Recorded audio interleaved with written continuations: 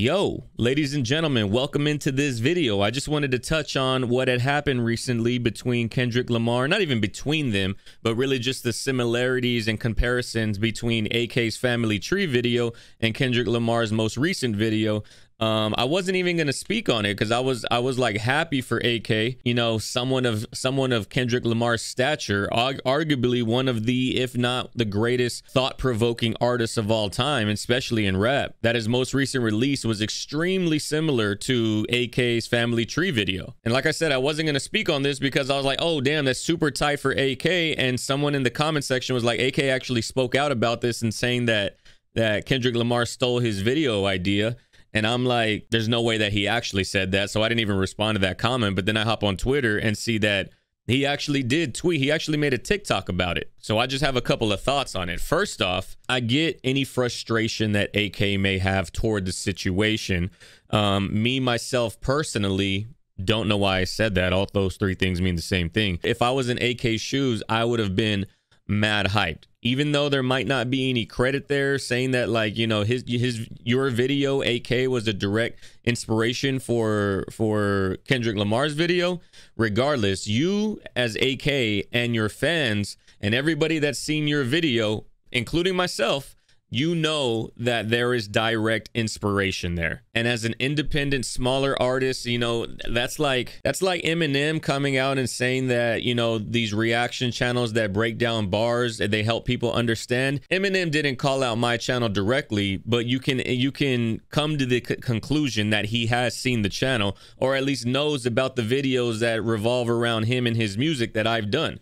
You know, I'm not going to be mad that he didn't say my name. It's just nice to get that recognition. And that's kind of where you got to be as an independent artist, or artist in any form or capacity. And that's really why this video is being made, because it kind of confused me when I saw AK come out with this video. Like I said, I get the frustration, but there's a couple of key points. First one being that the video that AK made is not the first one to use a deep fake. Literally, Lil Wayne the day before had a deep fake video, and probably one of the most iconic deep fakes. It wasn't really a technology at that time, but shape shifting and face shifting was, I forgot the name of the song, but it's the Michael Jackson one with Tyra Banks, and they're shifting between all the different people. I think it's no matter if you're black or white.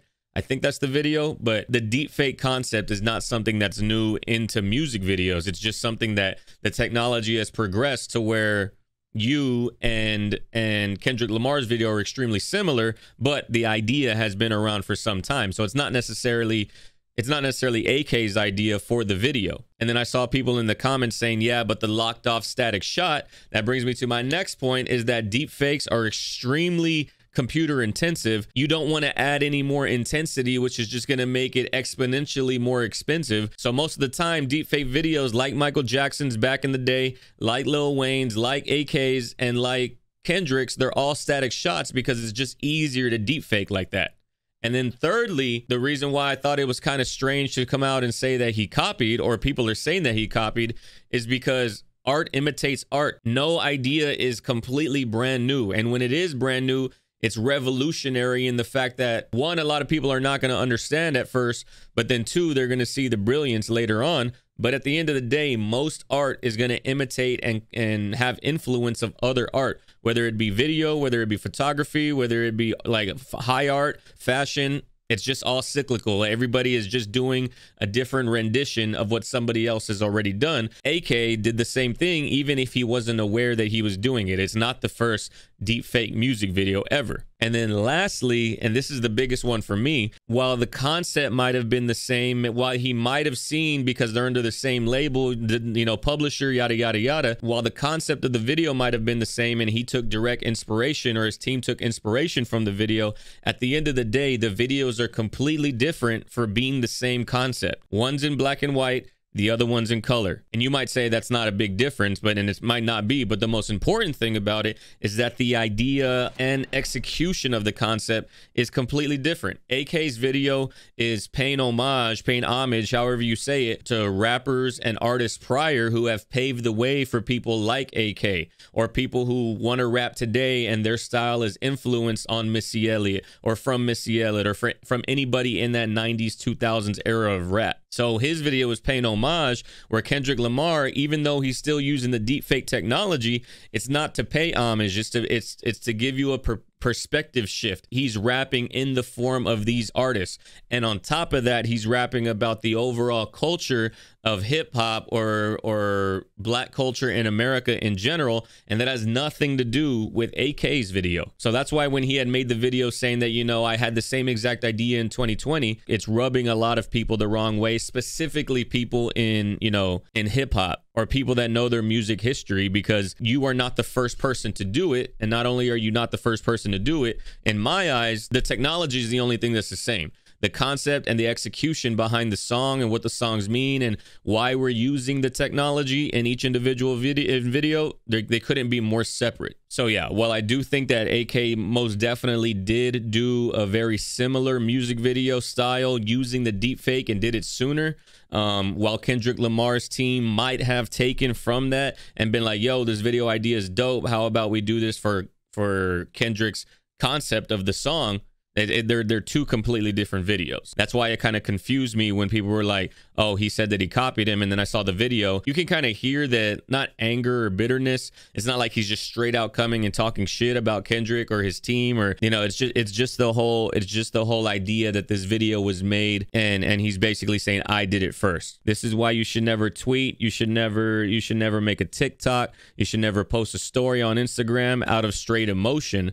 Because then you end up, he's not in hot water necessarily, but this could have been if he just took a step back, this could have been a very big moment for him to be like, instead of making a TikTok saying this dude copied and bit my whole style, I mean, he didn't say it exactly like that, but that's the sentiment of the TikTok. If you did it from a more like, I'm hyped, I'm excited, my fans are like, yo, Kendrick did a very similar video to yours, there's probably a chance that he saw your video. You know, that would have it would have went over much better with the hip hop community in general, because you're showing respect, you know, and you're not saying, oh, it was my idea first. If Kendrick Lamar made the same exact video concept, but also said, you know what, this was a dope ass song, let me go ahead and make the same similar song in K-Dot style, then maybe there's gonna be room for like, hey, yo, I know he's really respected and he's a GOAT, but he stole my whole fucking flow, word for word, bar for bar type shit. But that's not the case. They just took the technology and used it in a very K-Dot way. So he used the technology and made it his own over here.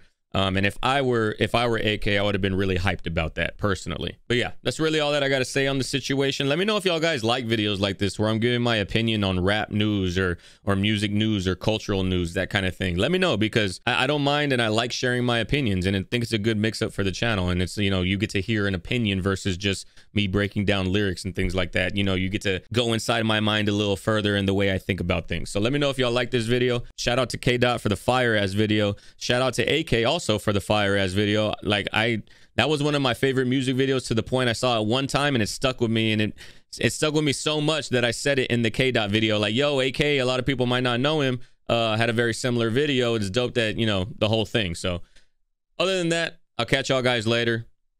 Peace.